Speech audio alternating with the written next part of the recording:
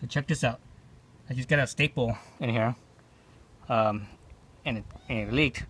And I used some kind of rope plug, and you can see bubbles coming out of it. I have that rope plug. It's actually coming out from the end here of the rope plug. I couldn't believe it. So I pulled out it's some type of narrow, thinner rope plug. Anyways, I pulled that out. I put it in a different one. So I have several different types of rope plugs. Right. So this is the one that I use. It's a little bit more narrow. I have no idea what brand this is. I think someone gave this one to me. Oh, you know what? This might be from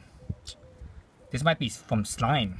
I think this came from a packet of the flat tire repair kit. It's like it comes in this little packet of it has the pump and everything in there.